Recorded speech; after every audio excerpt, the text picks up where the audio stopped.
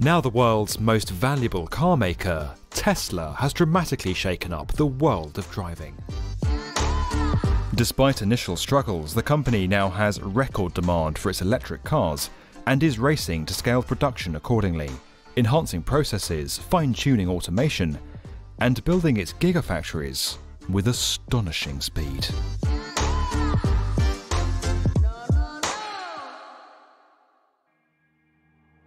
Tesla bought its first factory from General Motors in 2010 and quickly transformed the facility into one of the world's most advanced automotive plants. In the decades since, the firm has quickly expanded in the US, with large custom-built battery and solar panel plants or gigafactories in Nevada and New York, and a further facility now under construction in Texas. Eyeing greater international expansion and aiming for a production facility on each inhabited continent, Tesla is now constructing gigafactories in Berlin and Shanghai at an incredible speed. The Shanghai factory went from a bare patch of land to making its first models in under a year, and the progress now being seen at Giga Berlin could result in an even faster build time.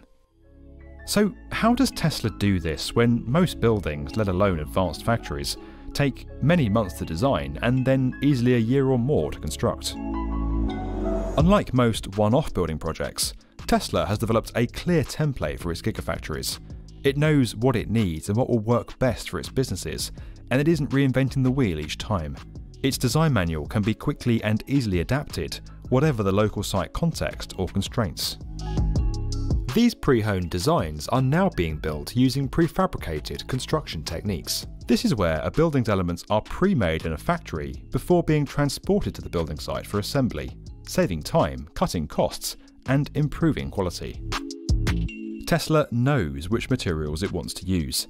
It knows how its gigafactories break down into component parts and how those parts all go together. Its teams know the drill and aren't now creating a prototype each time they build. During the final assembly on site, each step is carefully sequenced with teams following each other and starting the next build activity before the previous one is completed where possible. Mindful of the need to potentially scale up capacity in the future, the gigafactories are also designed to be easily expanded, a feature clearly visible in Nevada.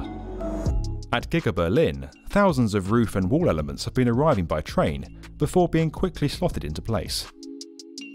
It's thought that up to 1,200 tons of building material is being transported to the site by rail at a time, whereas in Shanghai, only truck deliveries were possible. While off-site construction is more commonly used for housing, large-scale commercial and industrial applications have been on the rise. A tweet from Tesla's CEO Elon Musk in July 2020 confirmed the approach, pointing out the impossible-seeming speed of the build and positioning Germany's construction sector as a leader in off-site. In fact, the country is one of the world's biggest adopters, with around 9% of construction projects now using off-site techniques. But despite the factory emerging at an electrifying speed, things haven't been entirely straightforward in Berlin. The original design called for some 15,000 concrete piles, but environmentalists raised concerns about the impact on local nature and groundwater, and the firm revisited the plan, cutting the number to 500 and constructing just the press shop on a piled foundation. Tesla is also building at its own risk, with only preliminary approvals granted and the crucial final permits yet to be signed, though this issue looks likely to be resolved by the end of 2020. Despite some arguably inevitable local hiccups, Tesla has found a formula for rapid factory building that it can repeat and perfect on future projects, moving it closer to achieving its mission of terawatt-hour levels of battery production that Musk believes would bring about a fundamental shift in the world's energy usage.